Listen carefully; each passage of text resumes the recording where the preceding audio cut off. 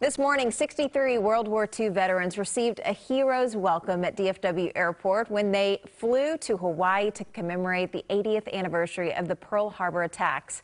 Kennedy Walker is at DFW Airport this morning. The details, Kennedy, sound like they got quite the patriotic send-off.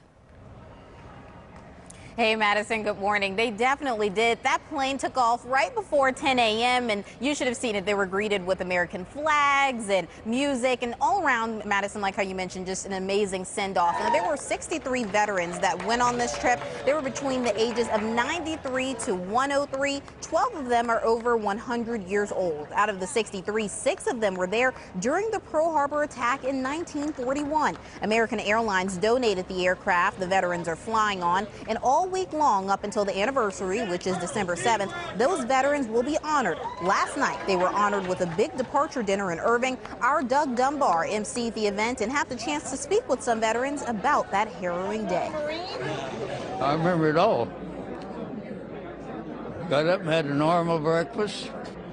We heard a screaming aircraft, and moments later, a terrible explosion.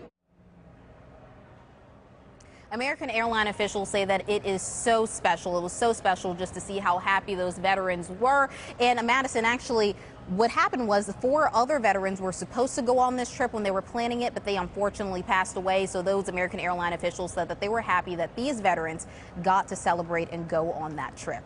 Back to you. Yeah, precious moments for sure, and moments that they and the world will for certain remember.